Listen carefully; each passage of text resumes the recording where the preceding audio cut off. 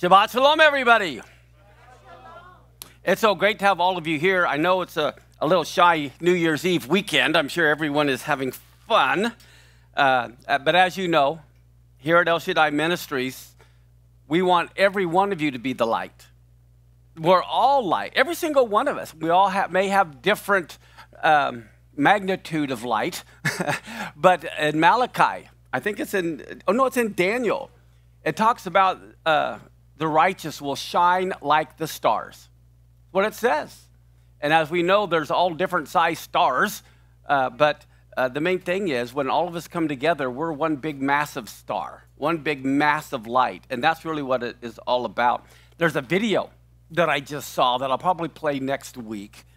But what's amazing, if you've been to Israel, they have some of these ancient stadiums, okay, especially in Caesarea, and that might even be where this was.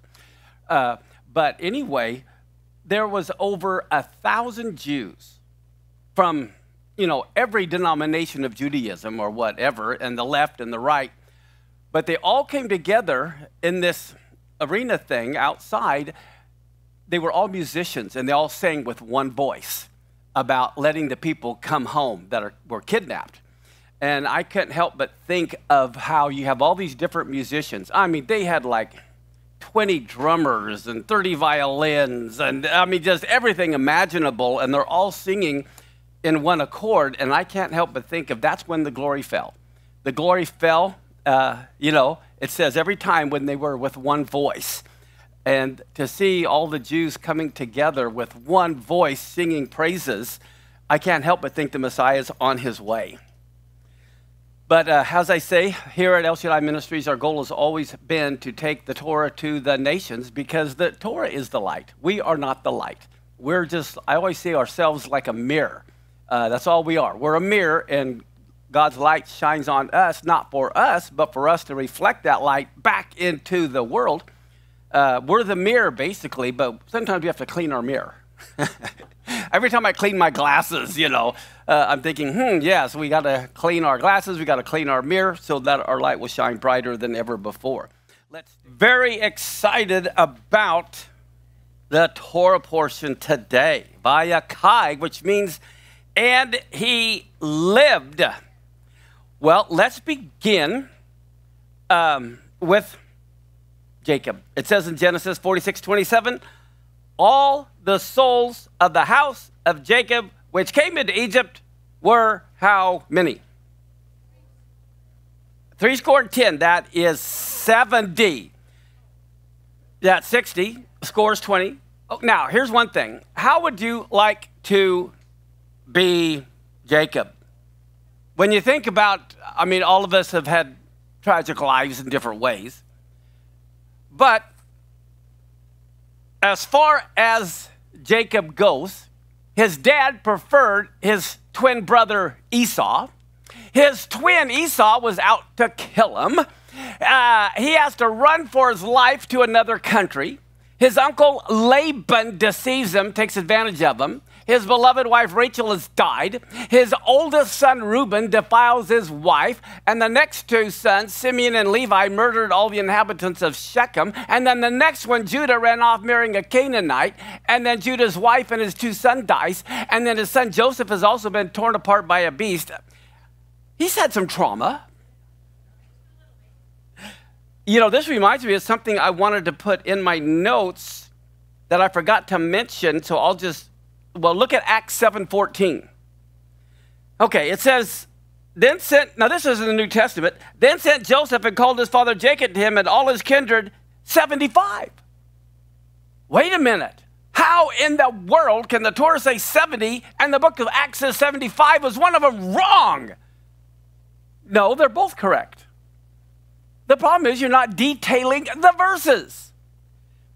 When it says in Genesis 46:27, the souls of the house of Jacob, that means his descendants. None of the wives of the tribes are mentioned. And they went in. In Acts, it says, then sent Joseph and called his father Jacob to him and all of his kindred, and there are 75 souls. Well, the wives of the tribes weren't mentioned because they weren't a descendant of Jacob. That's why they're not mentioned in Genesis, because it was specifically the house of Jacob. Here it says all the kindred, which means there were probably 5 wives of one of the 5 tribes that are still there. Does that make sense? This is how you always have to look at when 2 verses seem to contradict. The problem is with you, not the scriptures. You have to kind of detail, find out why. There's always something hidden in things like that. But let me see. Not only that, Jacob wasn't mentioned in the descendants of Jacob. So right there gives you 71, because the original just has his descendants, not Jacob himself. Not only that, Dinah may have had a husband, okay, or Dinah. So anyway, the youngest brothers were like, you know, in their 40s or something like that. So they all could have had a wife that weren't mentioned. But anyway, so that's why. Okay, now, let me see if I want to bring this in. Okay, let's look at Deuteronomy 25, verse 5 and 6. I want to set you up for this. If brethren dwell together and one of them dies, okay, you have 2 brothers, okay, and one of them dies, and he doesn't have any kids, the wife of the dead shall not marry without unto a stranger. Her husband's brother shall go into her and take her to him to wife, and perform the duty of a husband's brother to her. Okay? Does everyone follow that? That's only if she doesn't have a kid. Okay? Now, it says, and it'll be that the firstborn which he bears shall succeed in the name of his brother which is dead, that his name not be put out of Israel.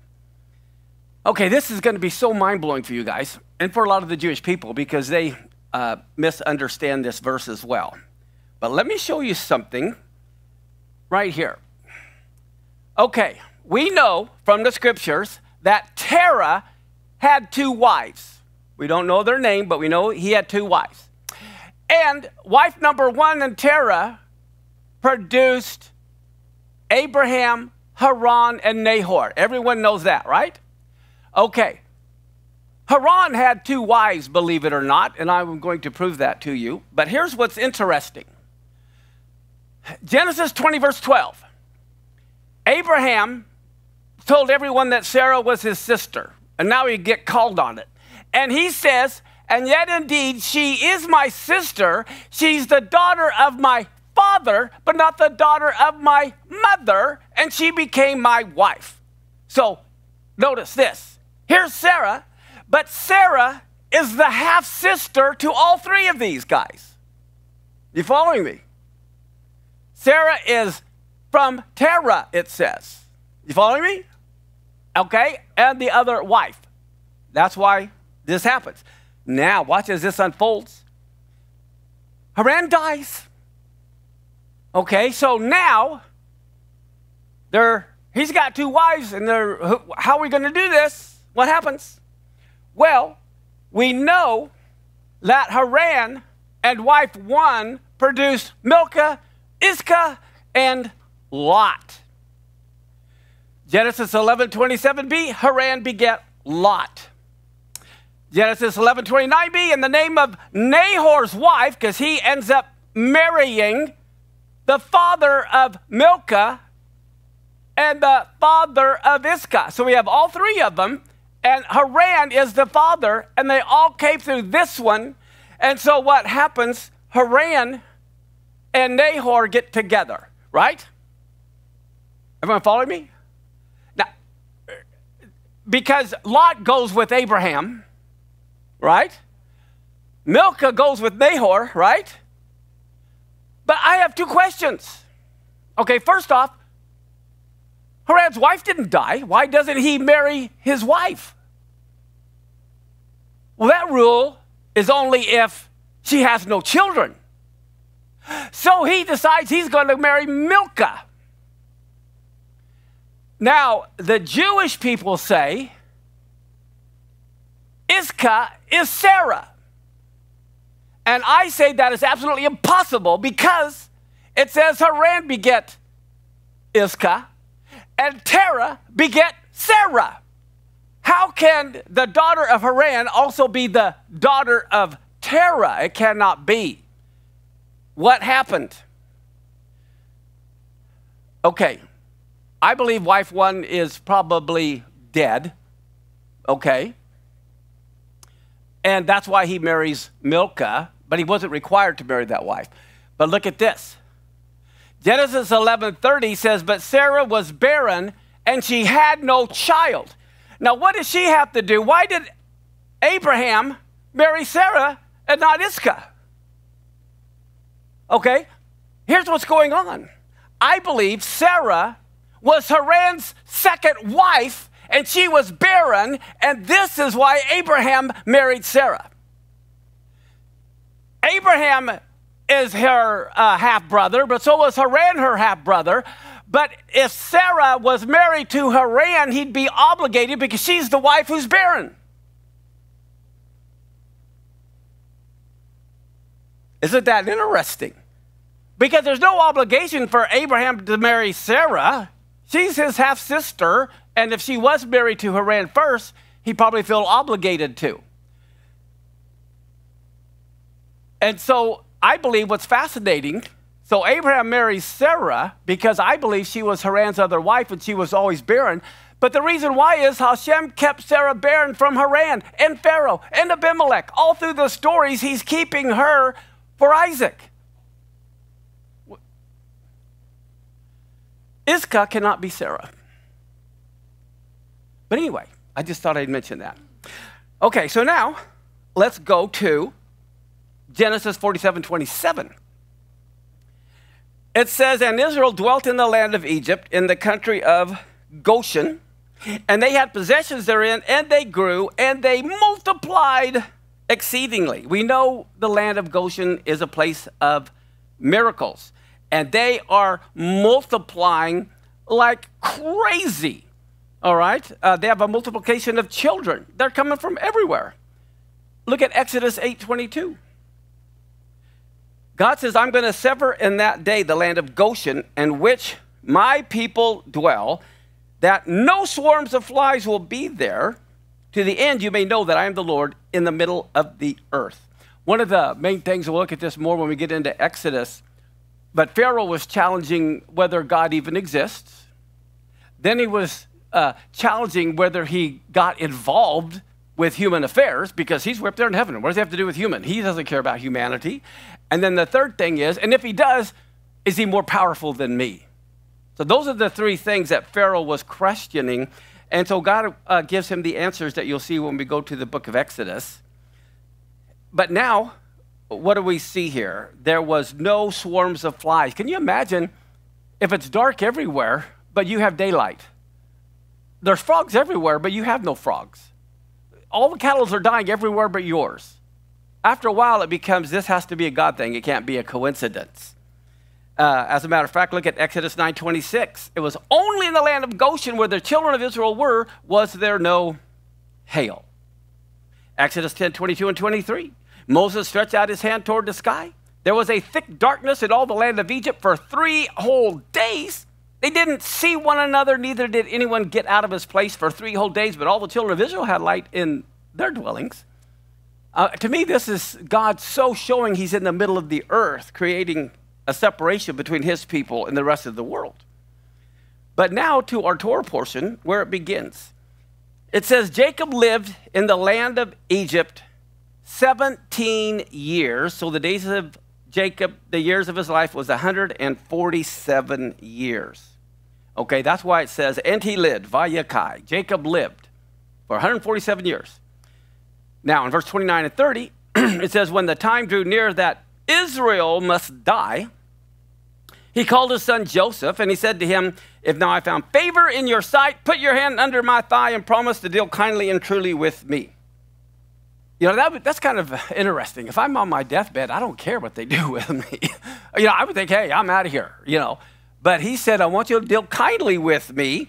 Don't bury me in Egypt, he says, but let me go be buried with my fathers. Get me out of here and bury me in their burying place. And Joseph says, okay, I'll do as you have said. And then in Genesis 48:1, it came to pass after these things that someone told Joseph, hey, your father's sick. And so what does Joseph do? He takes with him his 2 sons, Manasseh and Ephraim. And when you see a lot of the paintings of them, they're like 8 and 9 years old. It's more like 28 and 29 when this happens. And listen to what this says in verse 3 and 4. Jacob speaks to Joseph first, and he said, God Almighty appeared to me at Luz in the land of Canaan, and he blessed me, and he said to me, behold, I will make you fruitful and multiply you, and I will make you into a multitude of people. Well, that's what happened during the whole time they were in Egypt. He says, I'm going to give this land to your seed after you for an everlasting possession. Wow. And so what happens in Genesis 48, 15 and 16? He blessed Joseph and he said, the God before whom my fathers, Abraham and Isaac, walked, the God who has been my shepherd all my life long to this day. I want to mention something right here. God is known to Israel first as a shepherd, long before he's known as a king. This is powerful. In Genesis, long before the Exodus, when all the laws come, he wants all of Israel to know, look, I'm your dad. I'm your shepherd. I'm the one who cares for you. And I think that's a very important foundation that we need to realize. And then he says, the angel who has redeemed me from all evil, bless these boys, and in them let my name be carried on, and the name of my fathers, Abraham and Isaac. And then it says, let them grow into a multitude in the midst of the earth. Wow. I think it's interesting that Israel or Jacob wants his name to be carried on and that they may grow into a multitude. Well, look at Genesis 48:19. Here Joseph wants them to switch his hands over Ephraim and Manasseh, and his fathers refused, and he said, I know it, my son, I know it. Now, he can't see. How do you think he knew which was which? Well, it says he embraced them, and I'm sure he embraced them. He wanted to see who was taller so he would know which one from when he did see him. Okay, so he knows how he fooled his dad, and he's going to make sure that doesn't happen to him. And so he embraces them, and he's trying to figure out which is which and where they're standing since he can't see real well. And then he says, but truly his younger brother Ephraim shall be greater than him, and his seed shall become a multitude of nations. Now, the Hebrew word for nations is goy or goyim. You may have heard that term before. And the word multitude is melo, and it means the fullness. So this means the fullness of the Gentiles. Wow, isn't that in Romans? We hear about the fullness of the Gentiles. And Romans is referring to this very verse. This is the one he's talking about. Now, what's interesting is next week's Torah portion, we begin the book of Exodus, and it starts in Exodus 1:7. The people of Israel were fruitful and increased greatly. They multiplied and grew exceedingly strong so that the land was filled with them. Okay, it wasn't just adding, it was multiplying. They say back then they were having triplets and quadruplets and quintuplets. I mean, they were just having kids like crazy. But the Hebrew word there to grow is dagah. Now, what does dog, not D-O-G, D-A-G, dog mean in Hebrew? Fish. So they're multiplying like fish. Nowadays we'd say rabbits, but back then it was fish. Fish were they were multiplying. And the amazing thing is, you don't notice fish are multiplying when they're underwater. It's only when they're all of a sudden out of the water.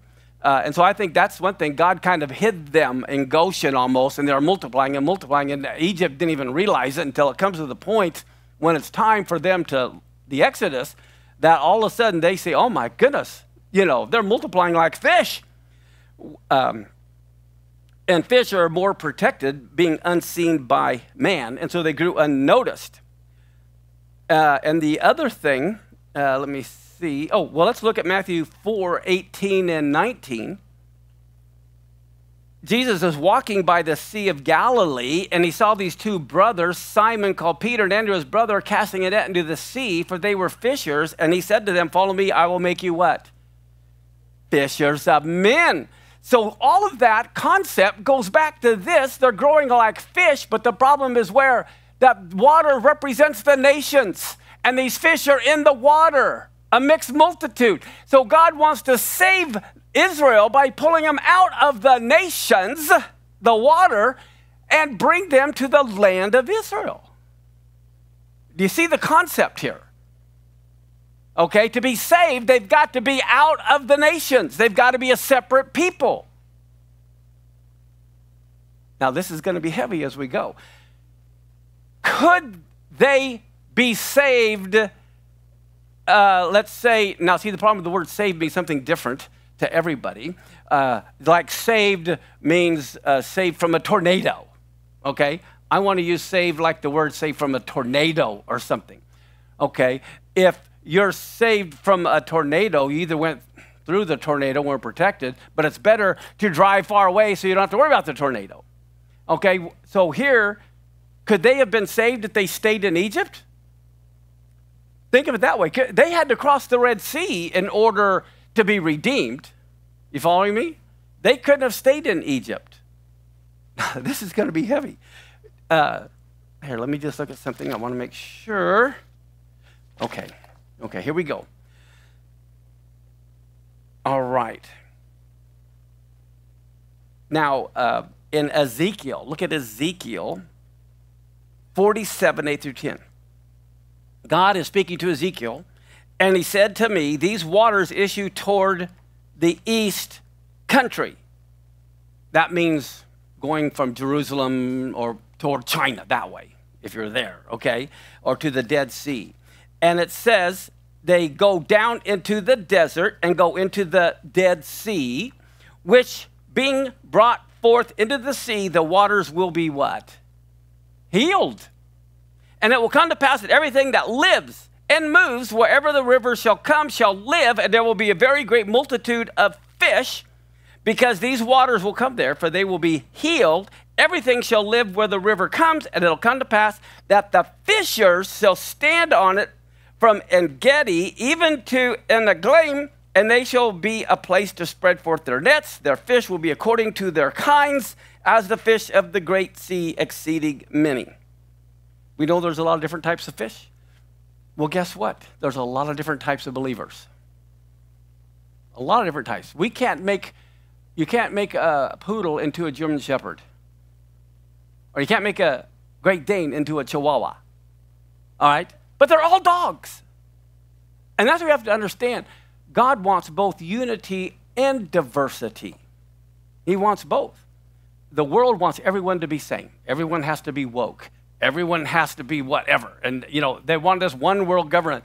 See, the problem with the Tower of Babel and unity, their idea of unity is everyone has to be exactly the same. Okay, God builds with stones. We're living stones, and every stone is a different shape and size and weight. And so we have to realize we have to have both unity and diversity, or something's wrong.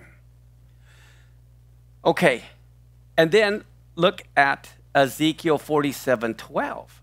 And by the river on the bank, on this side and on that side, will grow all kinds of trees for food, whose leaf will not fade, neither shall the fruit thereof be consumed. It will bring forth new fruit according to his months, because their waters they issued out of the sanctuary, and the fruit thereof shall be for food, and the leaf for medicine. Well, do you know what that's talking about?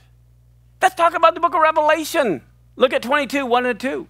He showed me a pure river of water of life, clear as crystal, proceeding out of the throne of God and of the Lamb, and in the middle of the street of it, and on either side of the river was there the tree of life, which bore 12 manner of fruits, yielded her fruit every month, and the leaves of the tree were for the healing of the nations. That's a most amazing verse to be connected so we understand what is Ezekiel talking about. And then what happens, Israel, he beheld Joseph's sons, and he said, who are these? And Joseph said to his father, well, these are my sons whom God has given me here. And he said, please bring them to me and I will bless them. Now the eyes of Israel was dim for age, so that he couldn't see. He brought them near to him and he kissed them. And what else did he do? He embraced them. Why is he embracing them? He's trying to figure out which is which. Okay? So the big thing is, what Israel said, who's partially blind or mostly blind, is, who are these? Think about that. Who are these? Watch what happens. In Romans 11:25, he says, the Apostle Paul says, I would not, brothers, that you would be ignorant of a mystery, lest you would be wise in your own conceits, that blindness only in part has happened to Israel until the fullness of the Gentiles come in. Okay? This goes right back to Genesis, when he blessed them, saying, be like Melo Goyim, the fullness of the Gentiles. Well, fullness doesn't mean quantity. You don't harvest a crop when it's not ready. You have to wait until it's mature. So the fullness of the Gentiles doesn't mean God's waiting until the last Gentile that's going to be saved comes in. He's waiting for the Gentile church to grow up. He's waiting for the Gentile church to mature. He don't want to marry a child bride. And so for all of the body, both Jews and Gentiles, God is waiting for the church to grow up. Now, Isaiah 49, verse 18 through 22.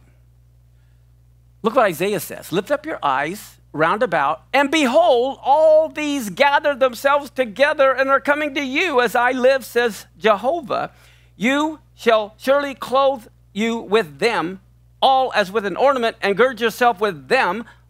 What? Like a bride. What's going on? Here, Israel is the bride, but then all of the nations are coming around her, supporting her, and the whole body, Jew and Gentile, becomes the bride. It's right here. For as for your waste and your desolate places, your land that has been destroyed, surely now shall you be too strait for the inhabitants. They that swallowed you up shall be far away. The children of your bereavement shall yet say in your ears, the place is too strait for me. Give me a place to me that I may dwell. And then you're going to say in your heart, who are these? Who are all these kids? Okay? And it says, seeing I have been bereaved of my children, I am solitary and exile, wandering to and fro, and who hath brought up these? Behold, I was left alone. These, where were they? Thus says the Lord Jehovah, behold, I will lift up my hand to the nations, set up my ensign to the people, and they're going to bring your sons in their bosom, and your daughters shall be carried upon their shoulders. When God said he's going to lift up his hand to the nations, what are they going to see? The nations. They're going to see the pierced hand. Not only that, he says, I've engraven Jerusalem on the palms of my hands. So the nations are going to realize that the God of Abraham, Isaac, and Jacob is lifting up his hand, and he's telling them to bring his kids. Now, I don't have this in here, but this is so mind-blowing. It says in Jeremiah chapter 16, right around verse 16, that there's going to be a second Exodus that will out-eclipse the first Exodus. The first Exodus, you had a couple million people in a matter of a days leaving Egypt. I believe persecution is coming that is going to be so bad in every nation against the Jewish people. Right now, a lot of them are already fleeing France, Germany. I believe prophetically there is going to be a mass exodus like we've never seen before, with Jews from every nation going to Jerusalem. It's a pattern of what happened back then and what's going to happen now. But there's going to be flights and flights and flights. It's going to get to the point where Jews do not feel safe anywhere but Israel. And that's a prophecy that hasn't been fulfilled yet, because in Jeremiah 16 it says, I will bring you not just from Egypt, but I'll bring you from every nation where you've been scattered. And it's got to be bigger than the original Exodus. Okay? He says there no more will say, wow, these are the people that came out of Egypt. But no, these are the people that came from every nation. So I believe prophetically that is coming. Okay, so again, the big question is, through this verse in Genesis, is who are these?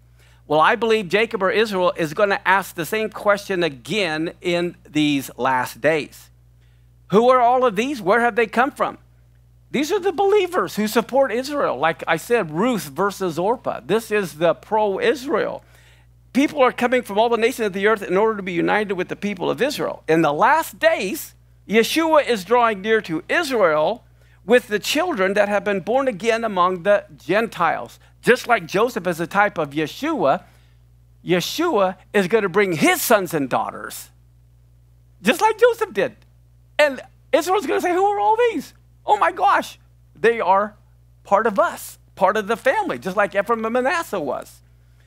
They're going to come from every nation, tribe, people, and language to be completely united with the people of Israel. And so Israel as a nation is going to ask this same question. I didn't know they were Jews, or I didn't know they were part of our family, or I didn't know what. And the important thing is they're not going to believe their eyes that there's so many people, part of their family, that are coming from the nations. Just like Ephraim and Manasseh were not to be considered strangers and foreigners to Israel, but they're grafted into the family. Now, Israel said, Joseph, I'm sorry, but they are no longer your sons, they're my sons.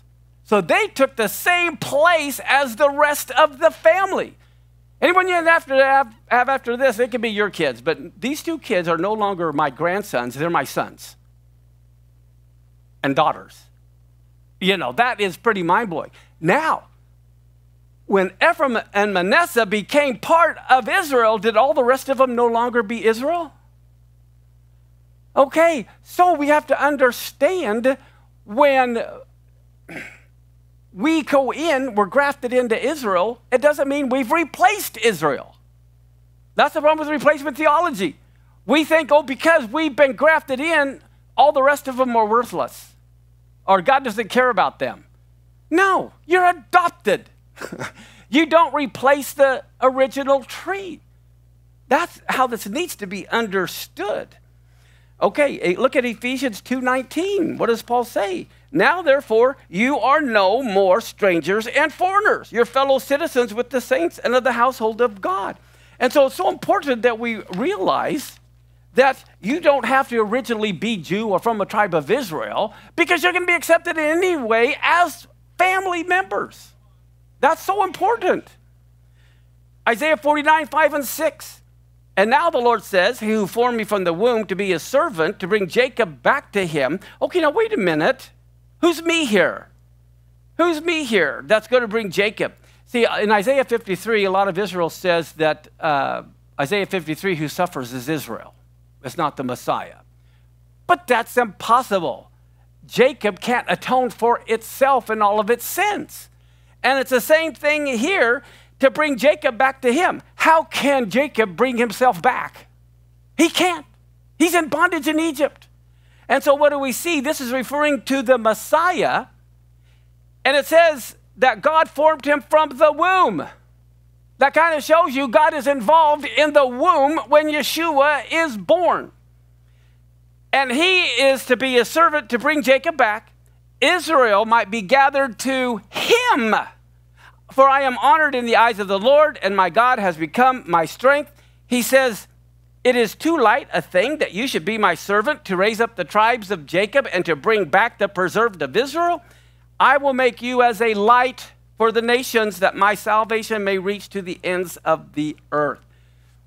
So here we see there's a servant who's not only going to bring Israel back to the Lord, but all the nations to the Lord, a remnant. That's why in Revelation chapter 7, verse 9 and 10, it says, after this I looked, and behold, a great multitude that no one could number, from where? Every nation, all tribes, all peoples, all languages, standing before the throne and before the Lamb. They're clothed in white robes, palm branches in their hands, and they cry out with a loud voice, Yeshua, salvation belongs to our God, who is sitting on the throne, and to the Lamb. And then in verse 13 and 14, look at this. This is mind-blowing. One of the elders addressed me saying, who are these? This is the same thing that Jacob said. Who are these? Clothed in white robes. Where did they come from? And I said, sir, you know. And he said, these are the ones coming out of the great tribulation. They've washed their robes and made them white in the blood of the Lamb. Wow. Well, this shows us there are going to be some people going through the tribulation. And now look at Genesis 49, 1 and 2. Jacob calls his sons and said, gather yourselves together that I may tell you what's going to befall you in the end of days. Assemble yourselves and hear, you sons of Jacob, and hearken unto Israel your father. Well, here's the thing. Jacob knew that unlike the generations before him, because they were always fighting over who gets to be the one to inherit, now it's not one person going to inherit. It's all 12 tribes are going to inherit it, okay? Just like Ishmael or Esau, one of them was disinherited, okay? But all 12 of his children will become co-heirs to the covenant of Abraham because all of them were to become one nation. Diverse, but that's the whole thing. God wants a cod like one, not individual, but one whole nation. Also, interestingly, when the brothers report to Jacob that Joseph is alive, they don't reveal to Jacob in any way that they already knew that Joseph was kidnapped. Okay.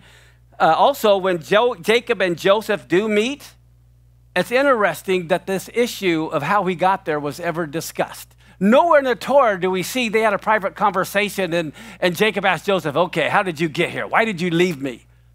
You know, what? But the brother said you were killed. Maybe he did tell them, but I think the silence is deafening here in the Torah portion that Joseph never reveals to his dad who lived there for 17 years. Because can you imagine on Jacob's deathbed when he goes to bless the tribes? He does that.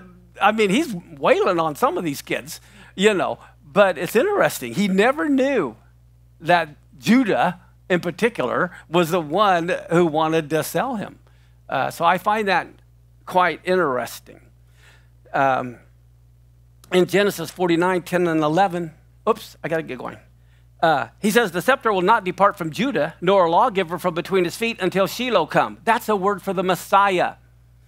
To him will be the gathering of the people, binding his donkey to the vine, his donkey's colt to the choice vine.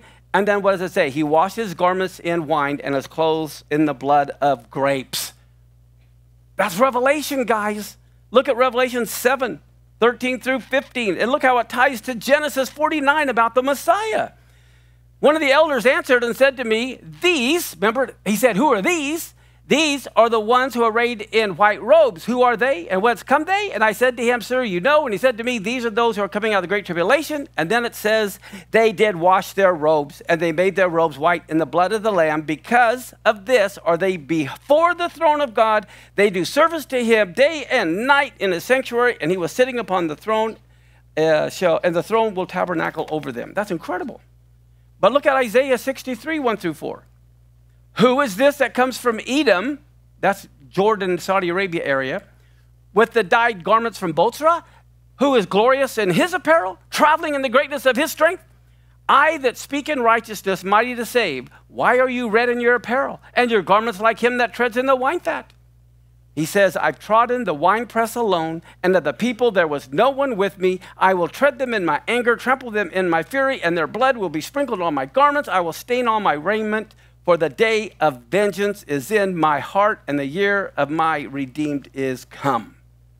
And then in Revelation 19, 14 and 15, it says, the armies which are in heaven followed him on white horses, fine linen, white and clean. Out of his mouth goes a sharp sword, that with it he should smite the nations, and he will rule them with a rod of iron as he treads the winepress of the fierceness and the wrath of Almighty God. So we see the blood of the grapes, and we know that's the fall harvest, the grape harvest. And we know the whiteness refers to Yom Kippur. And then two more verses, Revelation 19, 14 to 15. The armies which are in heaven followed him on the white horses, clothed in fine linen, white and clean. Out of his mouth goes a sharp sword. He'll smite the nations, rule them with iron as he treads the winepress of the fierceness and wrath of Almighty God. Genesis 50, 25.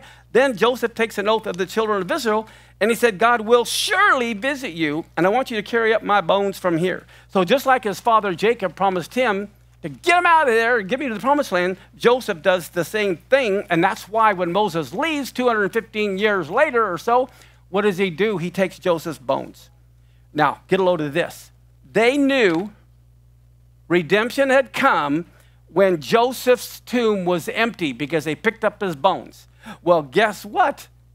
When Messiah came, they knew redemption came because Joseph's of Arimathea's tomb was empty. So now what we're doing, we are closing the door to the book of Genesis. We're opening the door to the book of Exodus. And so now we see that the closing of one door to the book of Genesis and the birth of mankind opens the door to the Exodus and the creation and birth of Israel. Quite fascinating. You know what's interesting to me? That God wasn't content just having angels in heaven singing his praises. They were all there first. Even though he has all these beings singing his praises, he wasn't happy.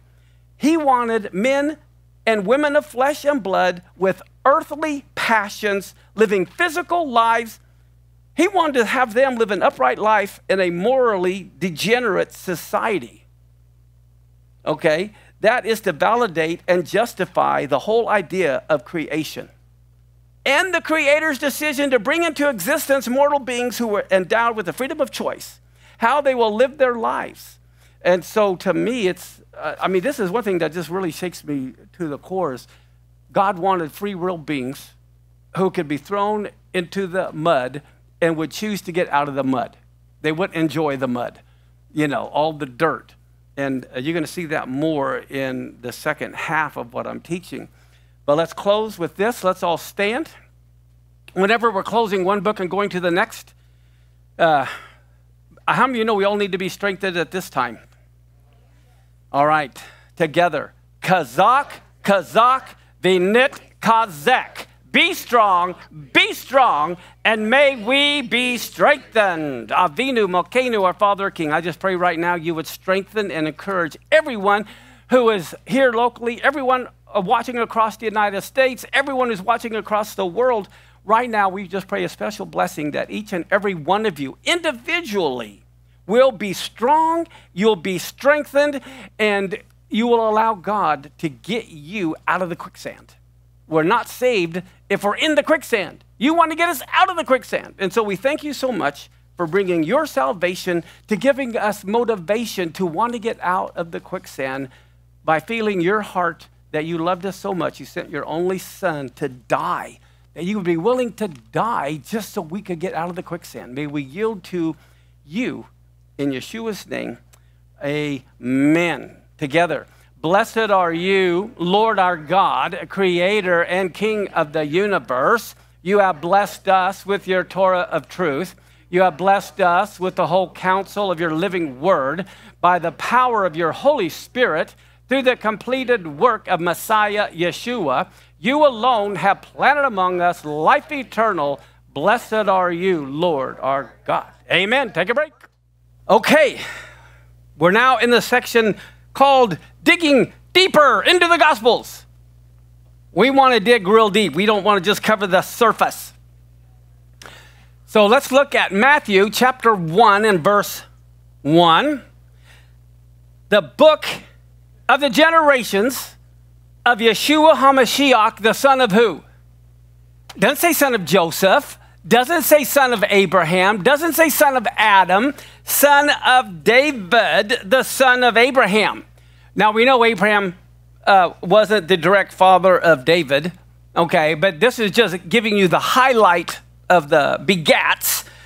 And what's so amazing about this is that it says the son of David. Now, I've gone through this several times, so I won't go through the PowerPoints again. But the amazing thing is, it talks about in here how it was 14 generations from here and 14 generations from here, if you remember. 14 generations from Abraham, okay? And then you'll see the verse. I'm bringing it up into here in a minute. But David, in Hebrew, numerically, is 14. And so when it says the son of David, the reason why it started there, because David's numerical value is 14. And then it goes 14 generations is trying to tell you this is the Messiah, the son of David. That was the point. But you don't see that in English. You only catch that if you understand the Hebrew. Okay, now, do you remember Babylon destroyed Jerusalem and the temple, right? But God had made a promise to David about having a king on the throne forever. But now in Matthew 1, there hasn't been a Davidic king for 400 years. Now it's been 2,400 years. Okay, so what's going on here? Well, let's look at Isaiah 11. There shall come forth a rod out of the stem of Jesse, and a branch shall grow out of his roots, and the Spirit of the Lord will rest on him, the Spirit of wisdom and understanding, the Spirit of counsel and might, the Spirit of knowledge, and the fear of the Lord. Well, do you know what this is saying? Here's an ancient olive tree. And yet, at the same time, there's these new branches that are springing out of this olive tree. And here, it talks about the stump of Jesse, basically. So it's what that, when you see a stump, that means the tree's been what? Cut down. And that's what happened. He is prophesying about there not being a Davidic king for a while. And now, look at this. Here, the Messiah comes. Look at Zechariah chapter 3 and verse 8. Hear now, O Joshua the high priest, you and your fellows that are sitting before you, for they are men wondered at. And then look what it says. For behold, I will bring forth my servant, the branch. This is the branch that's coming out of the stump of Jesse. Okay, and then look at verse 12 and 13. And speak to him, saying, thus says the Lord of hosts, behold the what? Man. The man whose name is the branch, he shall grow up out of his place, and he shall build the temple of the Lord. Even he shall build the temple of the Lord, and he shall bear the glory. He will sit and rule upon his throne. He will be a priest upon his throne, and the council of peace shall be between them both. Now, here's what's amazing, and this is where a lot of the Jews that are Orthodox fight over. This looks like it says this is the guy that's supposed to build the temple. And now, if the Jews are trying to build the temple, some are saying, no, you're not supposed to build the temple. This guy's supposed to build the temple. But then the people that want the temple say, well, that's fine, he can, but until he does, we got to build the temple. You follow me? So they feel like they're close to the time when this is going to happen. So some say, why waste your time building it when he's going to build it in a few years? But they always say, yeah, but he wants us to build the temple, so we're going to build the temple. Now, when Matthew was written, for the previous 200 years, the Hasmoneans, okay, and who were the Hasmoneans? They were Levites. They were Levites. And the king should not come from the tribe of Levi, it comes from the tribe of Judah, and yet Levites were sitting as kings. This was the big problem, is here you have someone who's playing both priest and king. That was only for one person, and that was this guy named the branch, because it says he'll build the temple and sit on his throne. Here is a guy who is both a priest and a king. Look at Psalms. Oh, do you remember even Herod claimed to be king? Herod himself claimed to be king. In Psalm 89, verse 3 and 4, it says, I have made a covenant with my chosen, and I've sworn to David, my servant, your seed will I establish forever and build up your throne to all generations. So the Davidic king has to be reestablished. Look at what it says in verse 34 and 37. Look what God says. My covenant, I won't break it, nor alter the thing that has gone out of my lips. Once have I sworn it by my holiness, I will not lie to David. His seed shall endure forever, and his throne as the sun before me. It will be established forever as the moon and as a faithful witness in heaven. I mean, you know, the moon's not going away till God says. The sun's not going away until God says. And the sun and the moon are faithful witnesses. This is why the eclipses are so significant. And when they fall, because they are God's faithful witnesses, and no false prophet can manipulate an eclipse. Now, here's the thing.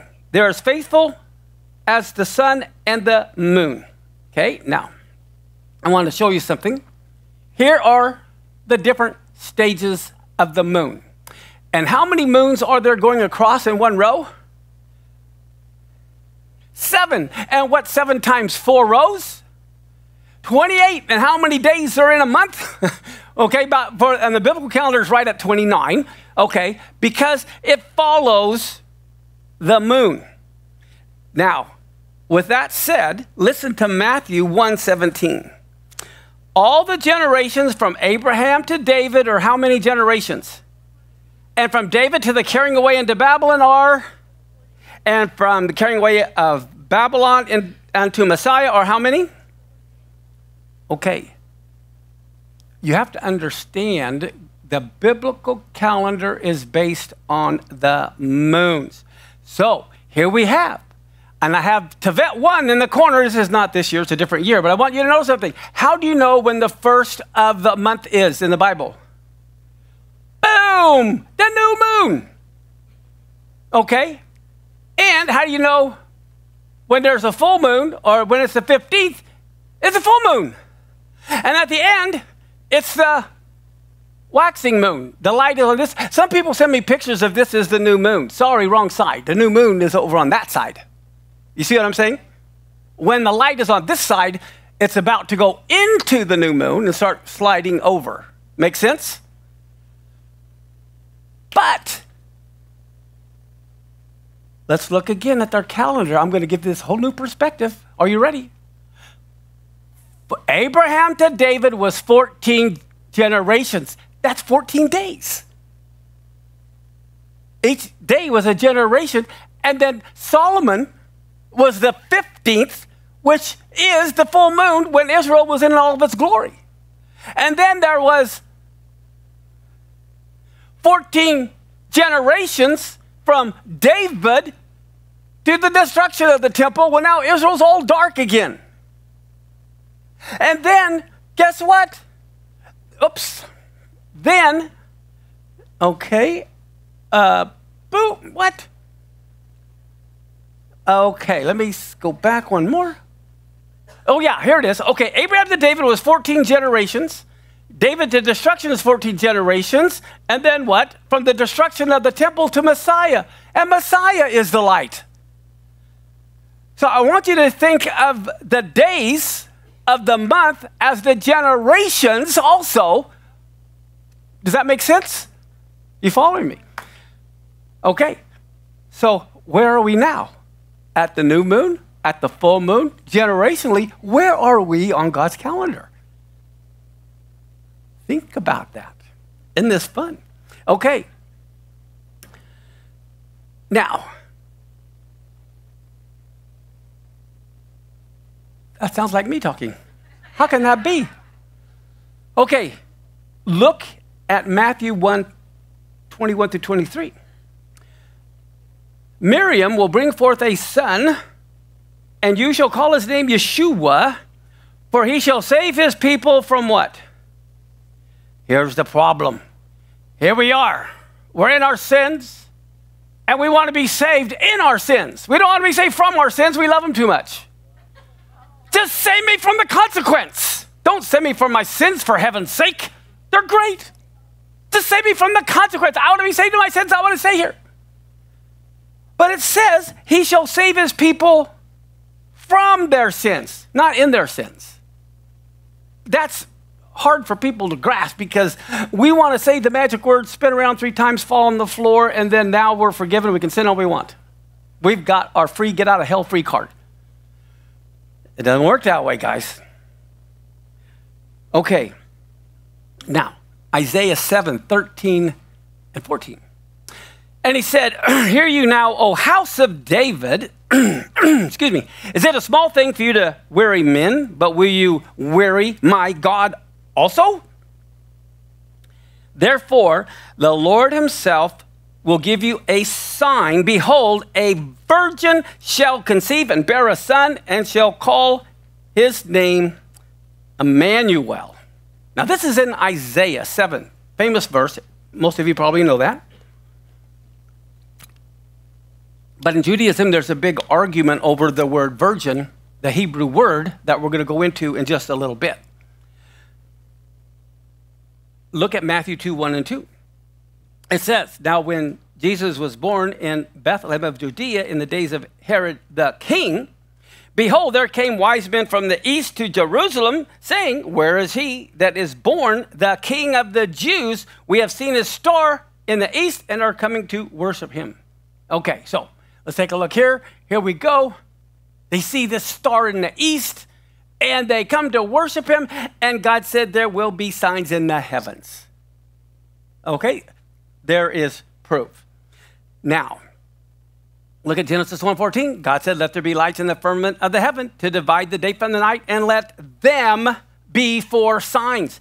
See, this is the problem with our Gregorian calendar, is based only on the sun.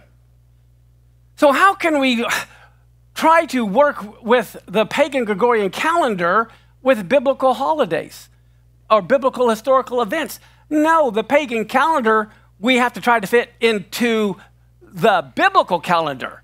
You don't take something that is plumb and compare it to something that's out of plumb and try to figure it out. You have to take what's out of plumb and then try to see where it fits in what is plumb. I hope that makes sense. Okay, now, there is a very significant prophecy that clearly shows the two comings of the Messiah, and it's in the book of Daniel, chapter 9. Let's look at Daniel 9:24-26. 70 weeks are decreed on your people and on your holy city to finish disobedience, to make an end of sins, to make reconciliation for iniquity, to bring in everlasting righteousness, to seal up the vision and prophecy, to anoint the most holy. And then he says, know therefore, discern that from the going forth of the commandment to restore and to build Jerusalem to the anointed one, or to the Messiah, the prince, will be 7 weeks and 62 weeks. It will be built again with the street and a moat, even in troubled times. And look at this. After the 62 weeks, the anointed one, or the Messiah, is going to die. He's going to be cut off. So right here, we plainly see the Messiah, the anointed one, is going to come, and he's going to be cut off. And then it says, and will have nothing, and the people of the prince, referring to Rome, will come and destroy the city and the sanctuary, and its end will be with the flood. Even to the end shall be war. Desolations are determined. So what do we see here? The Hebrew word for anointed is Mashiach, or Messiah. So we see the Messiah would come and die before the destruction of the temple. That's what it says in Daniel. So what do they do with that? The Messiah has to come twice, and he has to die before the destruction of the temple in 70 AD. Well, there's only one person who qualifies for that. Now, since the temple and city were destroyed in 70 AD, we know the Messiah had to be on the scene before that. Now, here comes the other big question that I hear all the time from many people. When it comes to whether a man can become God, I do not believe a man can become God, but I believe God can become a man. Big difference. Big difference. A world of difference, as a matter of fact. We see in Genesis 18:1 where the Lord appears to Abraham at the destruction of Sodom and Gomorrah. And he washes his feet and he feeds them. Okay. In verse 3 and 4 of Genesis 18, Abraham says, my Lord, and it's the Yud Hey Vav Hey in Hebrew. It's not Elohim, it's the Yud Hey Vav Hey. He says, if I found favor in your sight, don't leave, I pray you, from your servant, but let a little water, I pray you, be fetched, and let me wash your feet and rest yourselves under the tree. For Abraham to say that, the Lord obviously had to manifest himself as a man. Abraham is talking to him face to face, and he even has a long conversation with him. In verse 22, the other men leave, and it says that Abraham stood yet before the Yud Hey Vav Hey and continues the conversation. God does manifest himself, his presence physically on earth whenever he wants. He manifested himself to Moses at the burning bush. And for Israel, as a pillar of fire or a cloud, he manifested himself as the Shekinah over the tabernacle in the temple. In the Bible, it even says that Moses spoke to the Lord face to face as one speaks to a friend. And then in Judges 13, with the birth of Samson, Manoah and his wife see the Lord. Not only that, here's a verse I added. I don't think it's on your notes, but I'm going to read it to you. This is one of my favorite verses showing how the Lord or God can appear as a man.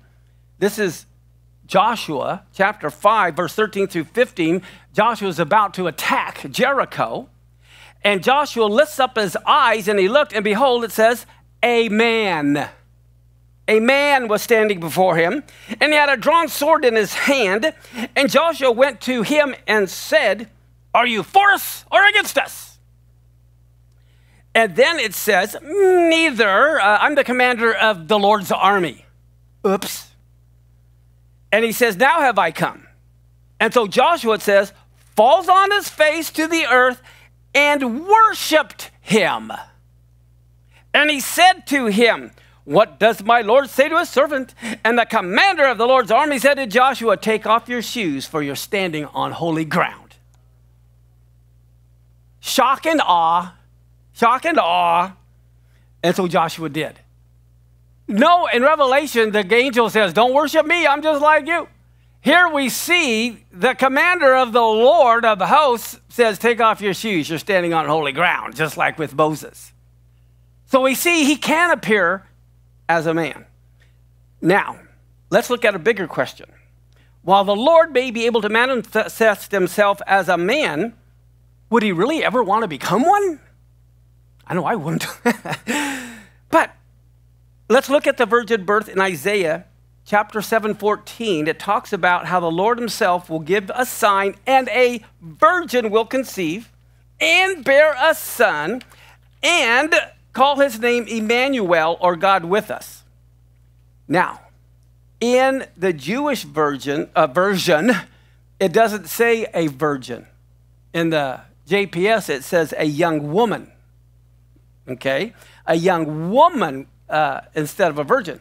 Well, guess what the Hebrew word is? The Hebrew word is Alma.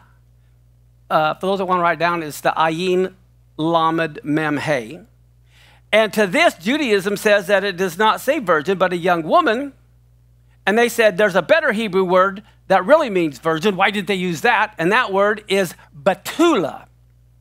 Okay, and Betula is a word which is used when it speaks of Rebekah being chosen for Isaac as in Genesis. Okay, so that means the Hebrew word for virgin, they say, is Betula. Why didn't it say Alma there? Okay, well, let me give you these scriptural examples. In Genesis 24:16, it says, the damsel was very fair to look upon, a virgin, neither had any man known her, and she went down to the well and filled her pitcher and came up.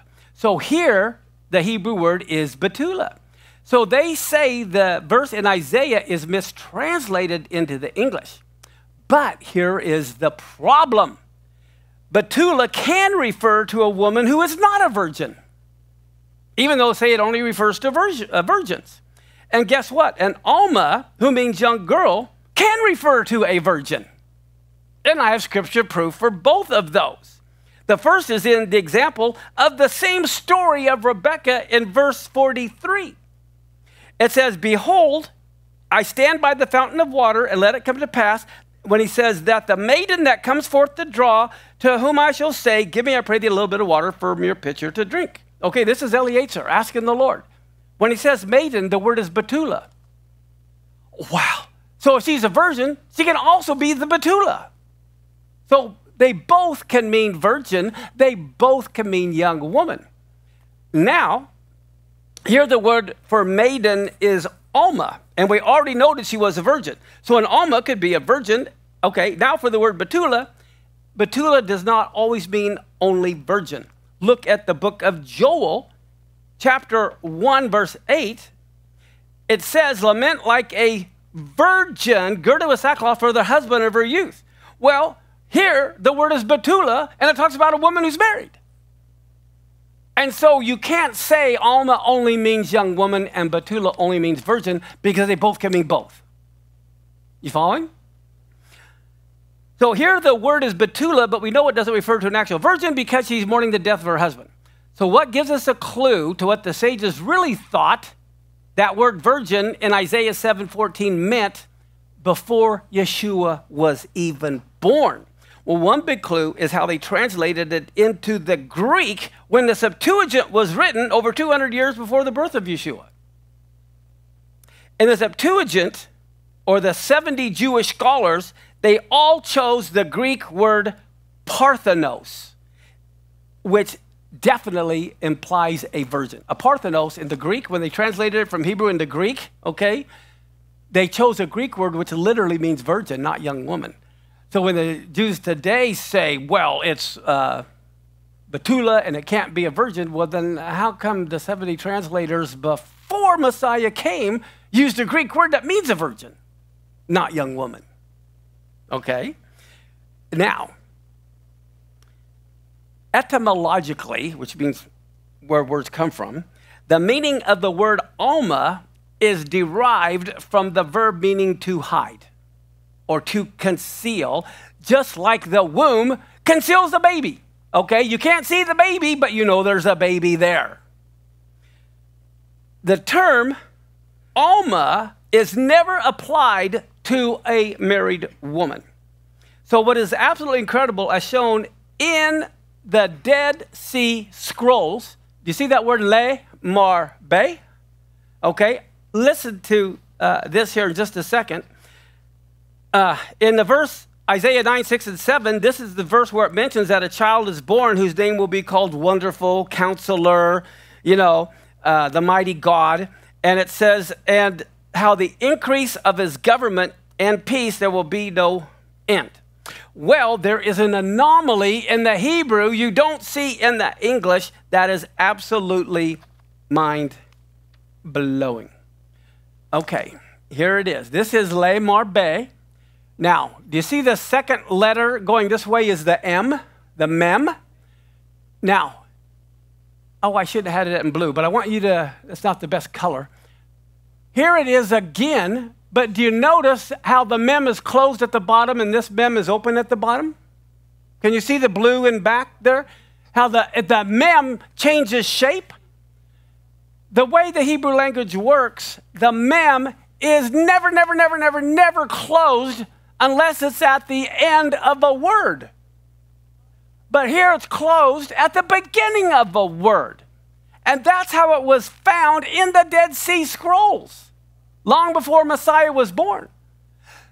So what's going on here is this. The sages say that an open mem versus a closed mem always, the letter mem always represents water. Mayim, water, okay?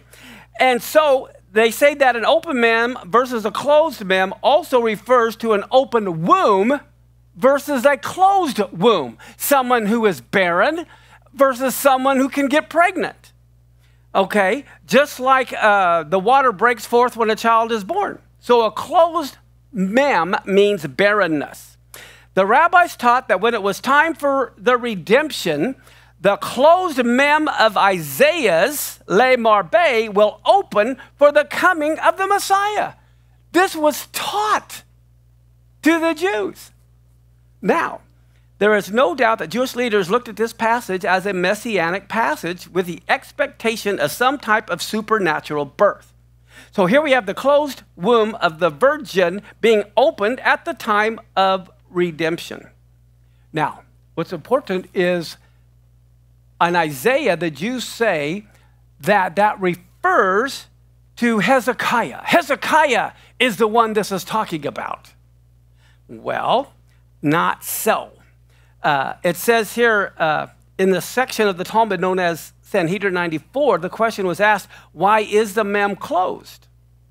And it states in that section that the Holy One wished to appoint Hezekiah as the Messiah, but the attribute of justice says, if you did not make King David the Messiah, who uttered so many hymns and psalms, before you will appoint, before you, will you appoint Hezekiah as the Messiah who did not write one hymn to you in spite of all the miracles you did for him? So they also claimed that it could not have been referring to Hezekiah. So the main thing is, I do believe in a divine birth, but I believe that it is Yeshua, who is deity in the flesh. That couldn't refer to Hezekiah, and they even though they say it refers to, another place they say it can't be. Well, I don't know if you knew this about Hezekiah. Do you know who Hezekiah? Remember, he's the one who begged for like 15 more years, and the sundial clock turned back 15 degrees. Do you know why God allowed him to live a few more years? He didn't have a child to take over the tribe of Judah as king. So God had to turn it back just so he could have a kid. So who did Hezekiah marry? He married Isaiah's daughter, Hephzibah. So here Hezekiah marries Isaiah's daughter, and guess who he has? What's the name of the child? Manasseh. Manasseh is the worst idol worshiper king of the entire Bible. Do you know in the book of Hebrews where it talks about the heroes of the faith? One of them talks about they were even sawn in sunder. They were cut in half with a saw. Manasseh sawed his grandpa Isaiah in half. He is the one who did that. Yeah. I don't think Hezekiah is going to be the Messiah. Okay? But yeah, Manasseh was a monster.